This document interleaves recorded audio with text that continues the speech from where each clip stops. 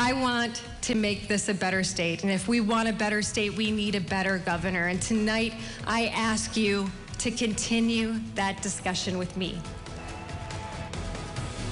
A projected winner in the Republican race for governor, Tudor Dixon, will face off against Governor Whitmer in November. We are live from her campaign tonight. Too close to call. Congressman Peter Meijer trailing John Gibbs with hundreds of thousands of votes still to count.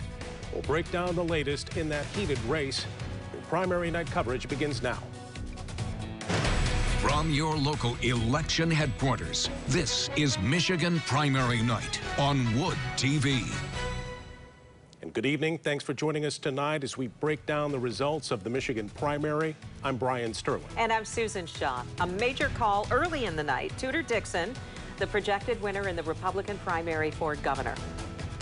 But it is a different story tonight in the 3rd Congressional District. Incumbent Congressman Peter Meijer and John Gibbs are neck and neck. We do have team coverage for you tonight with reporters all across the state covering the candidates in both of those key races. But we want to start right here in studio with political reporter Rick Alvin. And Rick is breaking down the numbers for us tonight. It is pretty early. It was a pretty early call on that race for governor. Yeah, I would have never expected this race, not this race that has been so unsettled since the beginning. This race that's had so many twists and turns, that's had so many candidates that people had never really met. Yet at 9:30 or somewhere about there, we were getting information that the race was being called. Well, here's one of the reasons. If you pull out a little bit, let's look at some of the counties. First of all, you see the statewide numbers, 37% in, Tudor Dixon at 40%, well ahead of everybody else. But if you start looking at the counties, you can go anywhere. Ottawa County, she's leading. Kent County, she's leading. Pickett County, any county, Oakland County, 47%, and that's a big vote change there. So all the counties that are responding that I have looked at so far, Tudor Dixon is leading across the board, and I think that led to some of those early calls. And I'll tell you, there's still a lot of votes to be counted.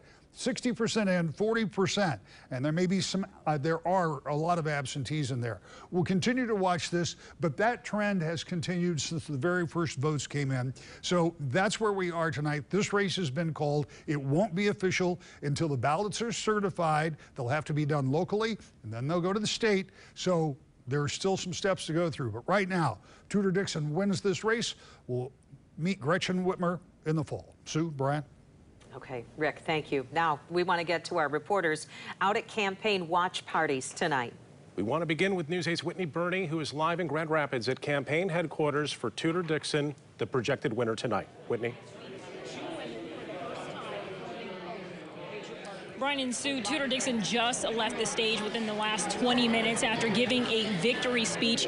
That speech started out with lots of thank yous, firstly to God and then to voters for what she said was the right choice. She then went on to thank her children, who she says have made multiple sacrifices during her campaign to get this nomination. She went on to say that if she does win in November, the next 4 years will be filled with opportunities for kids like hers, not school lockdowns and massive grocery bills. She says this race isn't about candidates. It's about the people in Michigan who she says have suffered during the pandemic. She went on to talk about community safety. She talked a lot about inflation and unemployment, but she really spent the most time in that speech talking about those school lockdowns. At one point, she even called Governor Whitmer the queen of lockdowns. She says because the governor denied children the right or the access to education, she set up an entire generation for failure. She says that Michigan deserves better.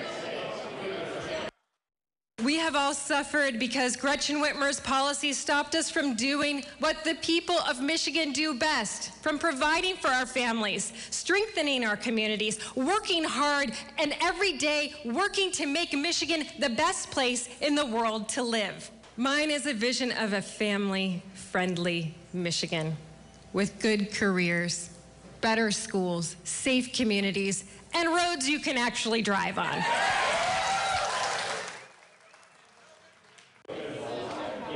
Now, Tudor also spoke a lot about businesses that had to shut down after COVID came through the state of Michigan and how Governor Whitmer's policies were a part of that. During her speech, there was a lot of applause throughout. There was a lot of cheer from the crowd. So clearly the energy is there. The support is there, at least from the folks here in this room. Now it'll be on the Republican Party to unite behind Tudor at the polls this November.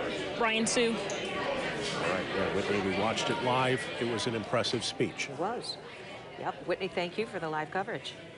Our coverage continues now with News 8's David Horak. And he's live in Kalamazoo at a watch party for Garrett Soldano, who conceded about 90 minutes ago now. David? Sue and Brian, 3 takeaways from tonight. First off, just around when the Associated Press also made the call for Tudor Dixon to become the presumptive Republican nominee for governor, Garrett Soldano took the podium and told his supporters in his concession speech to stay engaged, stay activated, and stay inspired. Number 2, he added that he will continue, just like he's done through his grassroots movement, as he called it, he will continue to be active on social media and calling on his supporters to support in turn Tudor Dixon. I'm here to tell you, we all have the same goal, and that is to be Governor Whitmer. Right? We have to support her. We have to get behind her, and hopefully she can do what she needs to do to be Governor Whitmer. Okay? Third and final takeaway is what's next for Soldano, and he says he will return to his family business and, quote, take a break from politics. And after ending his speech to an uproar of applause, he left the podium and said, I still think the results are a pile of hot garbage. Live in Kalamazoo, David Horak, News 8. Yeah, we watched that concession speech, and he again thanked his supporters and talked about his accomplishments, but then putting his support behind Tudor Dixon. Yep. Moving forward. David, thank you. News 8's Megan Bunchman continues our coverage from the east side of the state.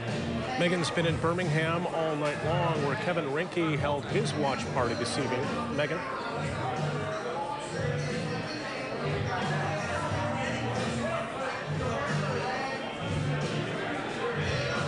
Good evening, Sue and Brian. The party is still ongoing at Kevin Rinke's watch party right now. Moods are high. The music is continuing to blare, despite the gubernatorial candidate conceding on Twitter about 30 minutes ago, just before 10:30. Now, in his tweets, he thanked his family and friends for their ongoing support, adding, quote, while tonight's results are not what we had hoped for, the people of Michigan have decided on another candidate. I caught up with a businessman and political outsider directly after he thanked his supporters earlier in the night. This is what he had to say about what's next for his political party. We need to look forward as a party.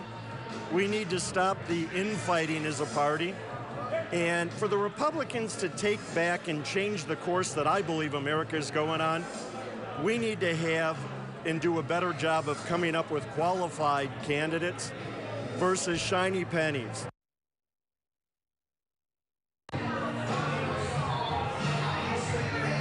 Now, Rinke's team has not confirmed if he'll be at tomorrow's Unity event with the GOP in Lansing. In fact, after Rinke conceded on Twitter, his media team told me that they will be releasing no further information. I'm Megan Bunchman, live in Birmingham, News 8. Yeah, he toyed with a concession speech earlier in the night, tried to walk it back a little bit, and then I guess he finally went on Twitter. Yeah. Megan, thank you.